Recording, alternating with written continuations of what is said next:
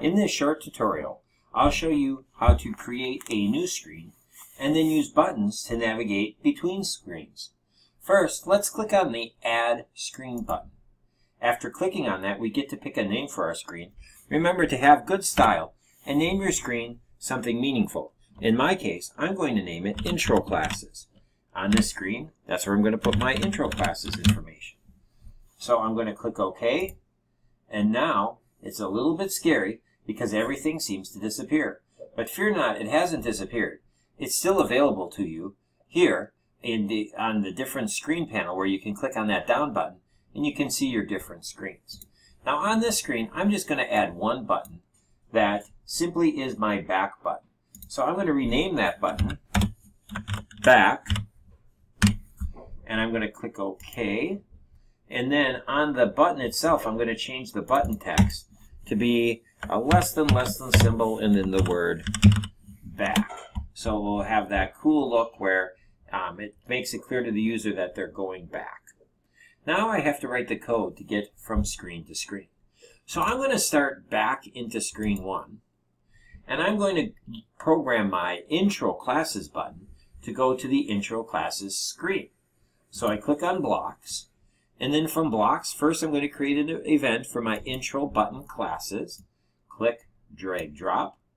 Then I'm going to go to the built-in blocks and click on Control. Inside of Control, arranged alphabetically, is Open Another Screen with a screen name and a missing puzzle piece.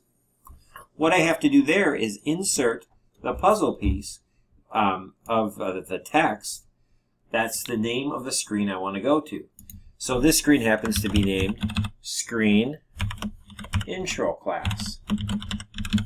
Now, just to double check, I'm going to click on that. Ooh, it's Intro Classes. So good thing I double checked. If you type anything wrong, even a capital letter or versus a small letter, or for example, miss the ES in Intro Classes, the screen would not navigate to the proper screen and nothing would happen. And your user would be frustrated and you'll have to debug that. So now, when I click on the Intro Classes, I'll go to the intro screen. But now how about back in the intro screen? Can I make my button work to send me back? So I'm going to program my back button to send me back, and I'm going to go back to Blocks. I'm going to go to the back button. I'm going to click, drag, drop, and then I'm going to use the Control again to find alphabetically, open another screen with a screen name, and the screen name in this case is named Screen 1. So I'm going to type Screen 1 in. Boom, done. Game, set, match.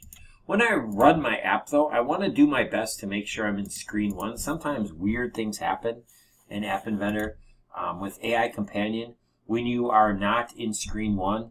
Screen 1 is the launching screen. It's always the launching screen. But when you run AI Companion, it's just smart to move it back to Screen 1. Thank you for watching this video about how to add screens and go to screens from buttons using the Open Another Screen block.